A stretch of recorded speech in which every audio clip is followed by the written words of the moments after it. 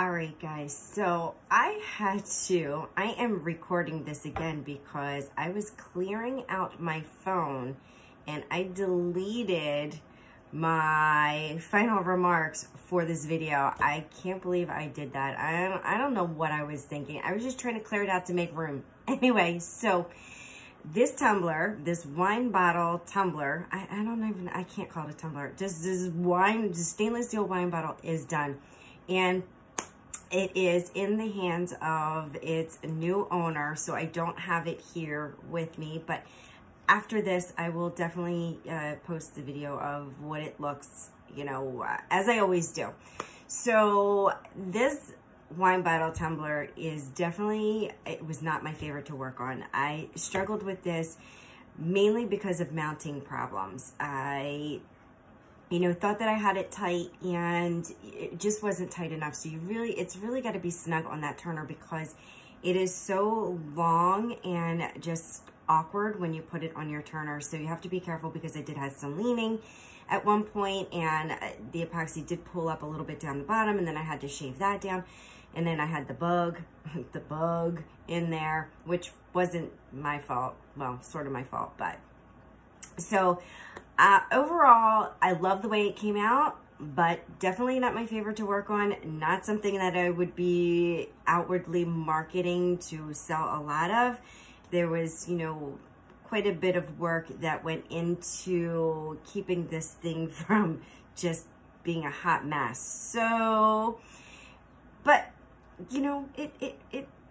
was it worth it in the end? I don't know. Sometimes they're just not worth it in the end, but it was fun-ish to do. I do like doing new projects and I do like challenging myself. So that is it for this tutorial, guys. Sorry that I don't have it here to show you, but you'll see, again, the pictures. This is kind of redundant. Anyway, if you like this video, please give me a thumbs up. Subscribe, share, comment. I love to hear your feedback. And also check out my Facebook group. It's a craft thing for things that I do that I don't do tutorials on, as well as my Instagram. And don't forget to check out or join GMI's Superstars group. Glitter Makes It Superstars group to see all of the other creations that people are coming up with, as well as their fun giveaways on Sunday. So that is it. I will see you all next time. Bye.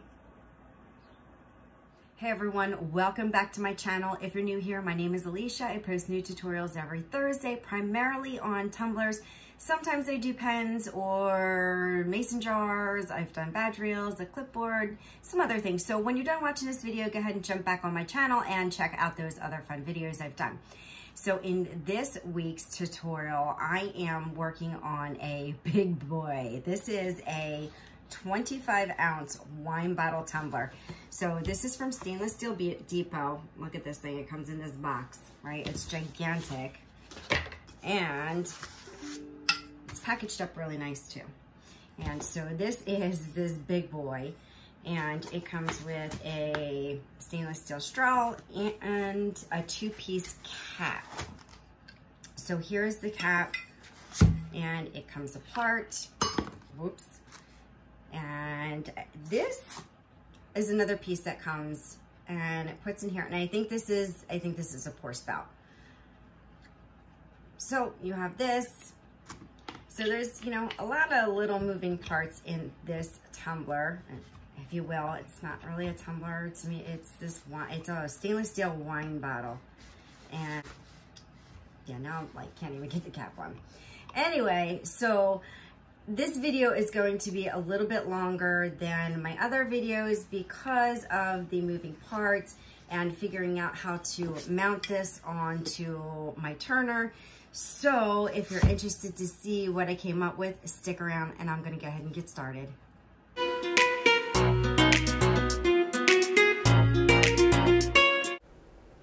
All right, so the first thing I'm gonna do with this is figure out how to mount it. So the bottle, the opening of the tumbler is 1 inch and my turner arm is 3/4 of an inch. And I don't have a foam piece that's the right size. I don't have a 1 inch foam piece. So now I've got to figure out how I'm going to get this in there And, you know, I want it to fit snug because I don't want the tumbler to be wobbly when I'm turning so that my epoxy doesn't cure nicely.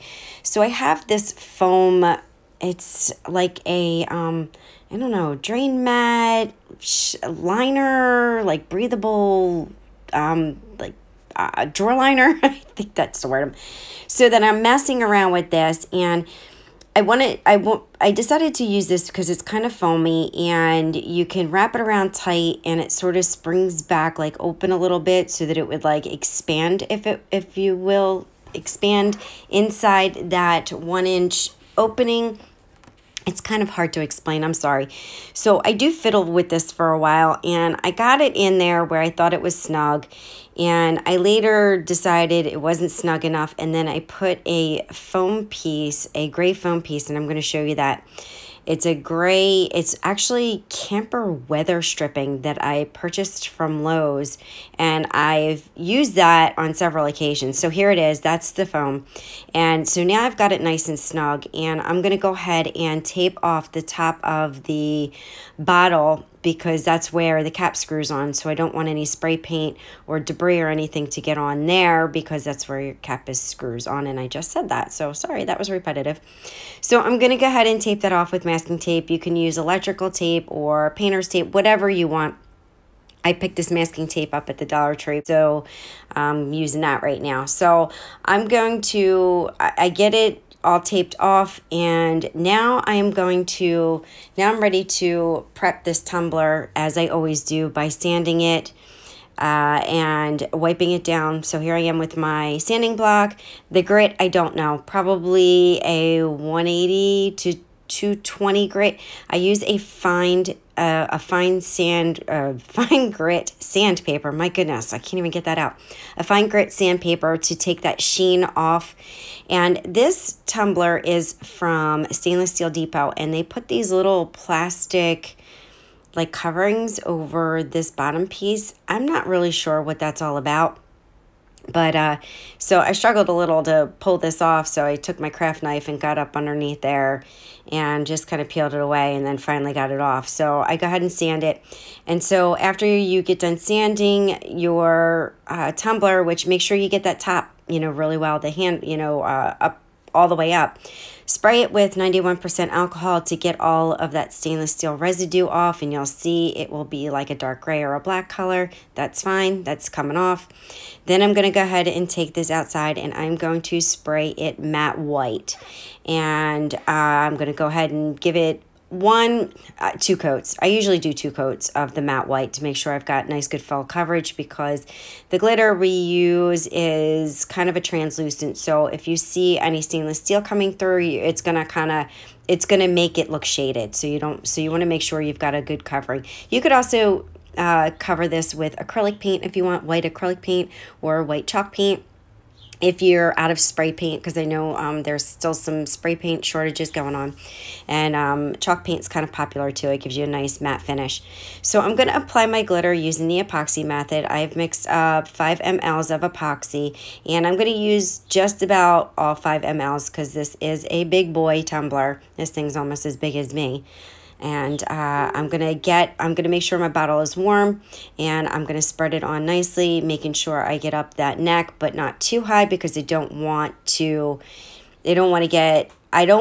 on the rim where the bottle cap is gonna screw down. So now I am taking my glitter. This is a semi-chunky glitter. It is called Diamond Dust. No, this one isn't Diamond Dust. This one is Girl's Best Friend. Diamond Dust is the fine version of this, which I will be using later on.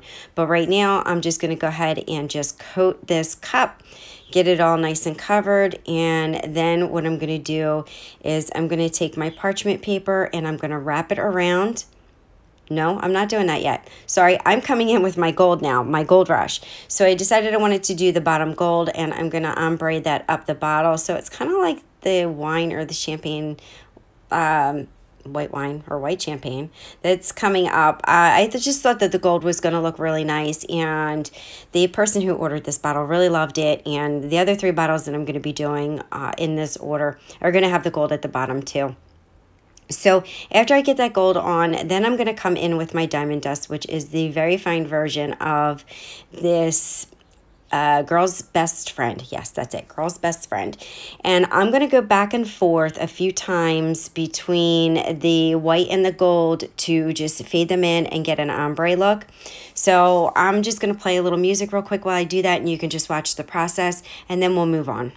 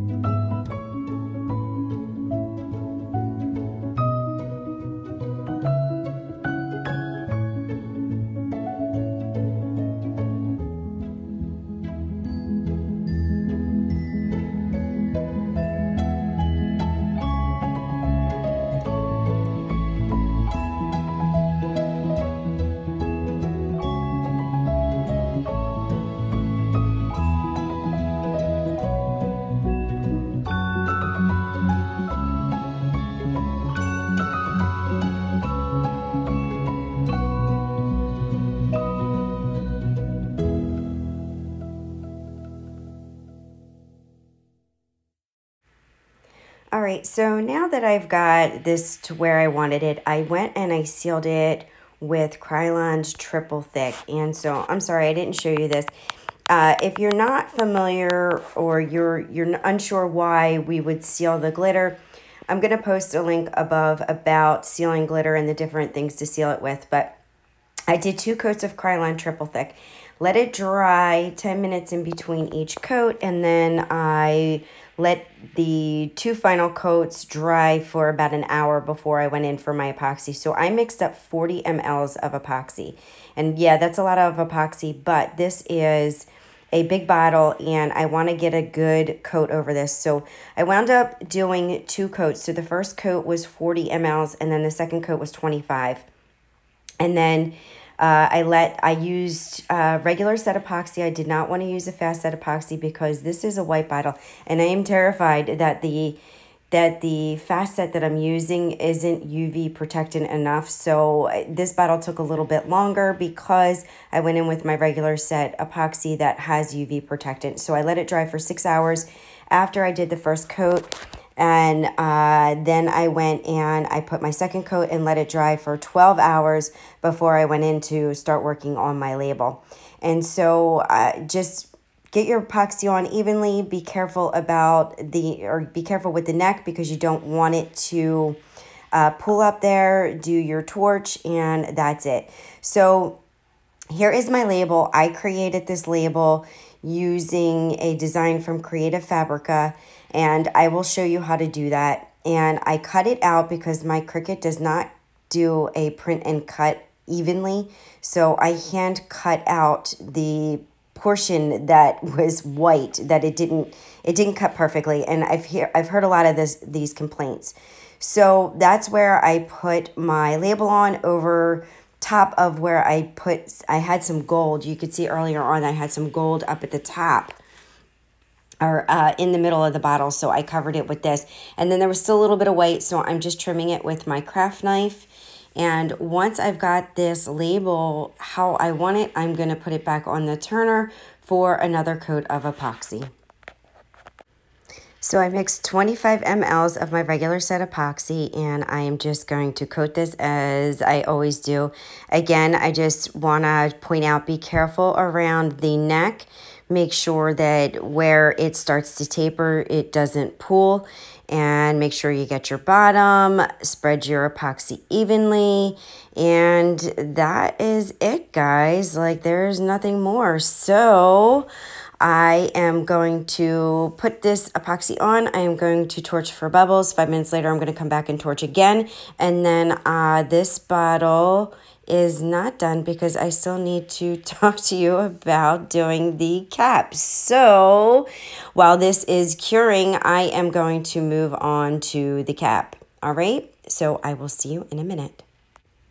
So before I move on to the cap portion, this is where I am going to show you that a bug got cured into my bottle overnight. So I have a separate tutorial that I did on this, and I will link it above on removing the bug from your cured epoxy.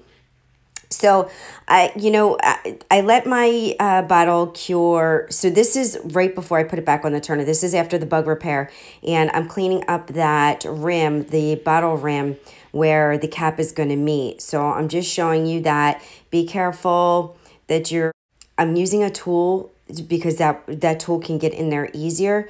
Just be careful you don't grind too much of that rim down to make it too rough. Just, clean it up, as you would clean up a cup. Pretty much use your craft knife, use some alcohol, and use the little rotary tool to get it nice and smooth. And then I had to put it back on the turner for another 25 mLs of epoxy. Then the bottle portion of this was done. So after this, I'm going to jump into the label design, and then I'm going to jump into doing the cap. Oh, and just to show you a little hack, I removed a little bit of the white paint up there, so I'm just touching it up with a white paint pen. So you can do that with pretty much most of your glitters, and it'll fix that problem. And if you want to dab a little of tack it on there and dab a little bit of glitter up there to replace it, that's something that can easily be done as a repair. All right, guys, last coat of epoxy. I am not even going to show you all of this because you've seen me epoxy this bottle already. Again, 25 mLs. Make sure you torch for bubbles, and that is it for this bottle. So now I'm going to move on to the design and then the cap. So time to move on to the cap. So this cap is a 2-piece cap, and what I'm going to do is I'm going to just leave that piece together, and then I'm going to tape the bottom off and spray paint it just like that. I'm going to prep this like I would prep anything else that's stainless steel by giving it a quick sand with a fine grit sandpaper, and then I'm going to wipe it off with 91% alcohol, take it outside, and spray paint it white to match the cup.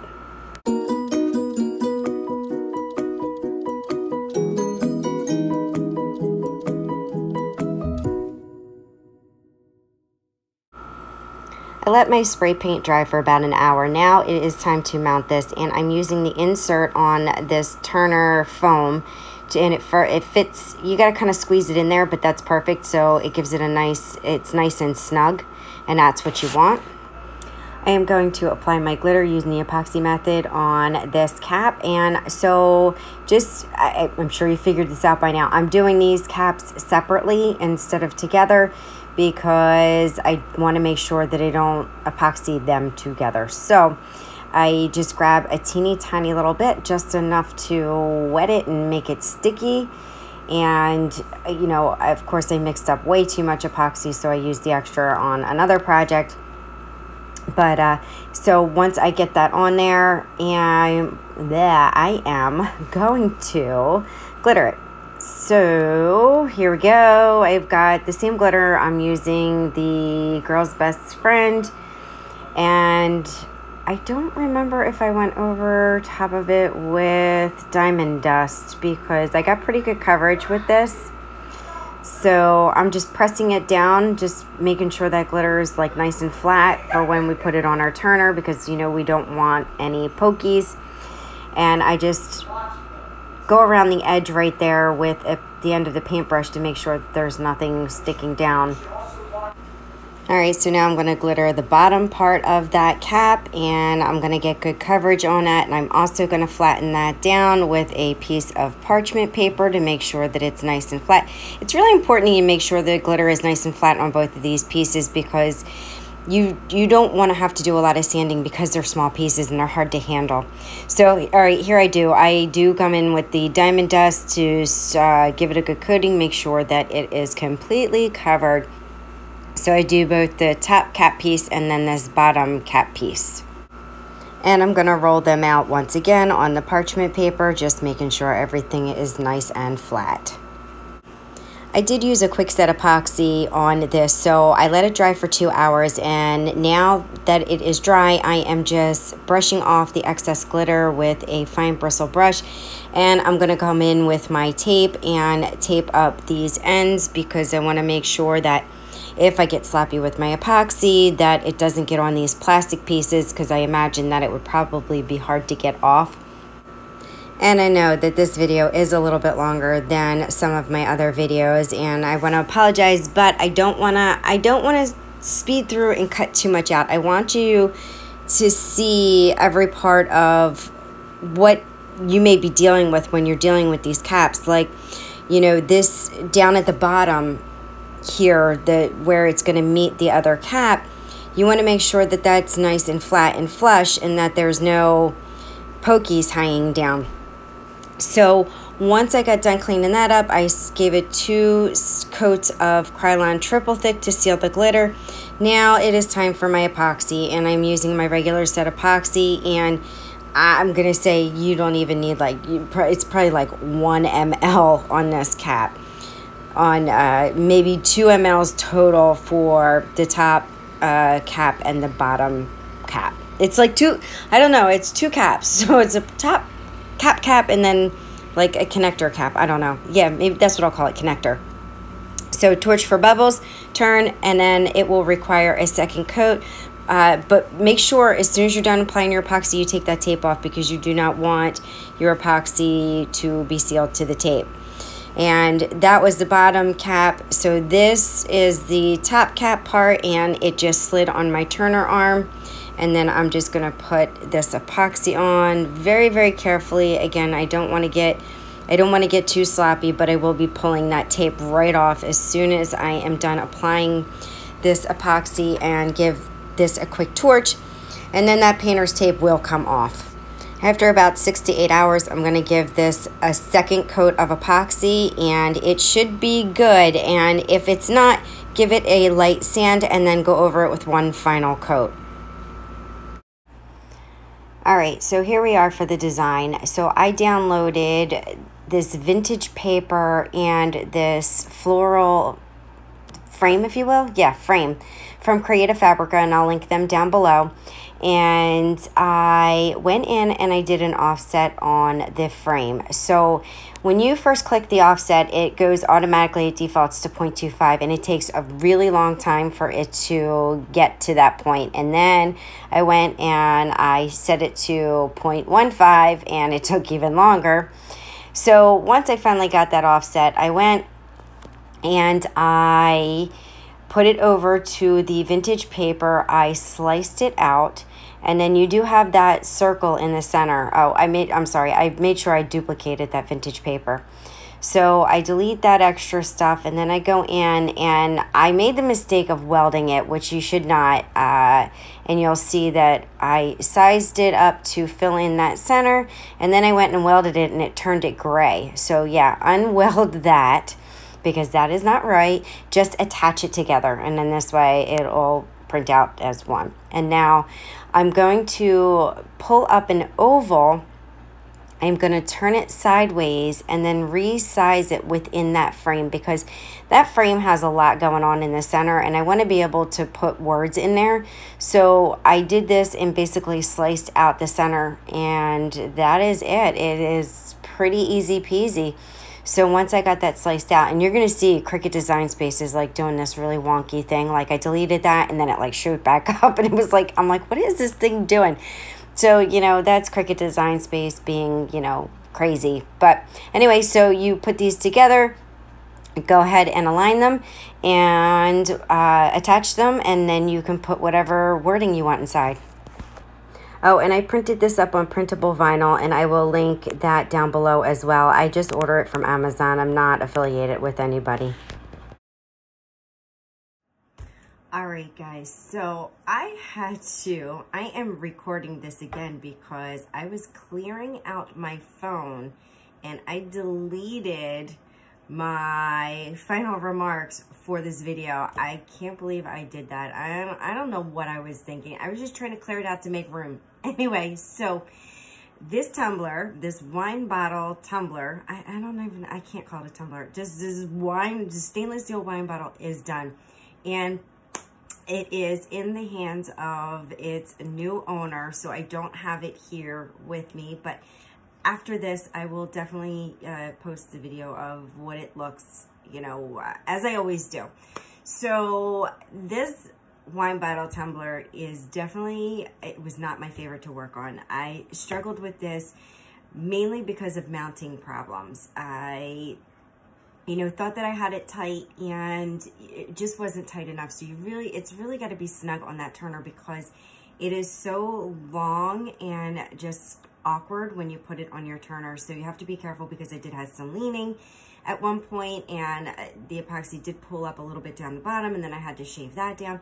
And then I had the bug in there, which wasn't my fault. Well, sort of my fault, but so overall, I love the way it came out, but definitely not my favorite to work on. Not something that I would be outwardly marketing to sell a lot of. There was, quite a bit of work that went into keeping this thing from just being a hot mess. So, but, was it worth it in the end? I don't know. Sometimes they're just not worth it in the end, but it was fun-ish to do. I do like doing new projects and I do like challenging myself. So that is it for this tutorial, guys. Sorry that I don't have it here to show you, but you'll see, again, the pictures. This is kind of redundant. Anyway, if you like this video, please give me a thumbs up.